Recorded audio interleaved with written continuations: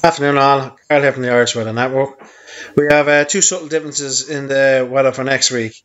Number one, the cold is prolonged, and number two, not only do we have one snow event, we have a second one.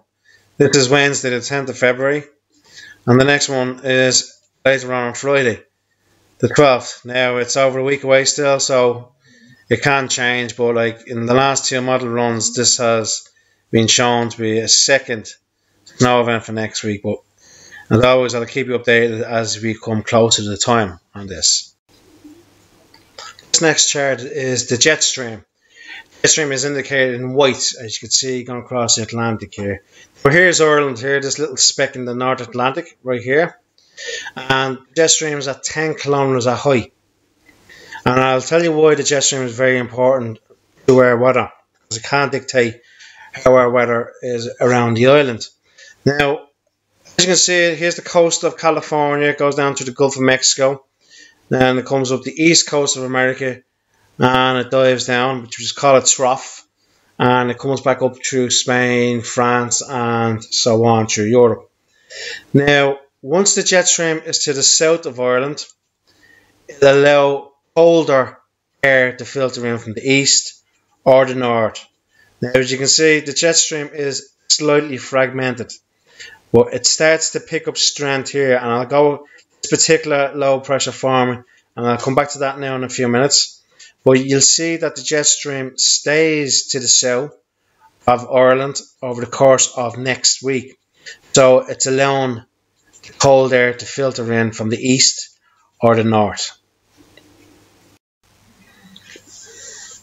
Another reason why the jet stream is to the south of Ireland is North Atlantic oscillation, or the NAO, and that is in a positive state.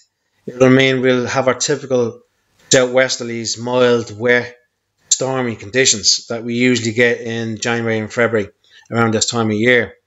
But it's in a negative state, which means that the jet stream is to the south of the island and allows in the colder air to filter in from the north and the east. Now, there is another one called the Arctic oscillation, the AO, which is also negative. And this happens when we have a sudden stratospheric warming. So you have loads of high pressure that's dotted around Scandinavia, over the Arctic, over Greenland, over northern Canada. And that keeps the jet stream to the south, right through the middle parts of the Atlantic. So the likes of Spain and the Mediterranean, they will receive wet conditions and stormy conditions when the NAO, the North Atlantic oscillation, is in a negative state. Now, I've touched on this low pressure here a few moments ago and why it's going to be very significant in our weather, maybe for the middle of next week. This is a storm depression in its making, and it's going to turn into a massive storm. And the difference is it's the contrast of warmer, milder air from the south and the mid-latitudes moving up against the colder air coming down from the north. Now, I'll show you the temperature contrast here. And you'll see here's the milder air and the warmer air filtering up from the mid-latitudes, which is around the equatorial regions. And it's clashing with the cold polar air coming down from the north. And where these two meet, you're going to get these low pressures forming. And again, as I said, mentioned on, this is a typical weather patterns this time of year.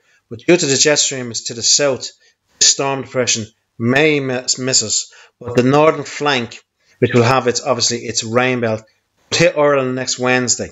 And it'll give a lot of snow if this is occurs. So if I move it on, here you'll see it's starting to gather strength. Potential pressure predicted is of 956 millibars, which is really low. And we go through Wednesday and into Thursday. You'd see it starts to slide south of Ireland. There's Ireland here, Ireland and the UK, and here's the storm depression. Now the winds are still easterly, southeasterly to easterly, and the cold air is still aloft, which is ripe for snow if the rain belts do push up. But this is really important to keep an eye on this as well for next week, because if this does track up over us, it's going to influence our weather in two ways. One, it could bring a lot of strong winds and damaging winds, or two, it could bring a lot of snow, or maybe both. So it's really important to keep in tune with the forecast, and I will keep you up to date again as we go through the week on this. Here's the current state of play. This is today's chart, and we have the low pressure sitting over Ireland. The low is going to be the significant factor in our weather when it's going to draw in the easterly winds here, when it moves to the southwest. At the moment, we have rain and showers across the country, some bright spells. Move on. Friday, we have the low pressure starting to sink to the south. Saturday it's gone well to the south, and then we have the easterlies coming in. Now, right along the east coast of the UK, the colder air is going to hit there first and turn most of this rain here into snow. And then we'll start to see the first effects of wintry showers popping up on the eastern side of Ireland by Sunday. I still think these will be just rain or sleet, snow to the Wicklow Mountains or up over up the Moore Mountains in County Down. But when this colder air starts to filter in, these snow showers will drift right down to the sea level and affect the eastern seaboard of Ireland.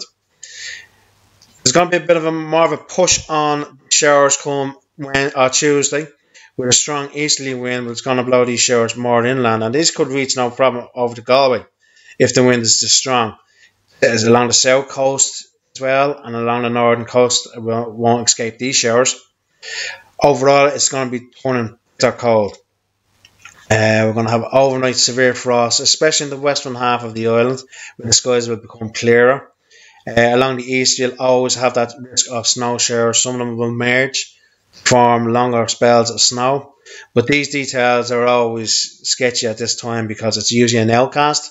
So in other words, when you watch the radar at the time itself, you'll determine where the showers are going to hit. We have Tuesday into Wednesday, and this is this massive storm depression I was talking about earlier on, coming in off the Atlantic. This is going to influence our weather on Wednesday, with its force rain belt starting to push on shore and it's strengthening. This is a gale force south to southeasterly wind, but it's bumping up against the colder air that's over Ireland. So nowhere is going to escape snow from this if this occurs. Now, as we move forward again, it envelops the whole island, and there's a lot of widespread snow. It might turn back to rain here in the southwest as the milder Atlantic air tries to move in. When going, the same storm depression is going to slide off to the south, but Friday it's going to throw it's a clouded front across Ireland. A lot of snow here again, and this is the second snow event could occur. This could all change over the course of the next few rounds, and then this low pressure mightn't influence our weather at all, or it could come right over the Ireland, and which will make a difference either if it's going to snow or if it's going to rain and bring a lot of strong and damaging winds. So it's a bit of interesting watch the weather over the following week, and as ever I'll keep you up to date. So look, if you like this channel, please subscribe, help me make more content like this, hit the notification bell, and stay safe wherever you are. Thank you. Bye bye.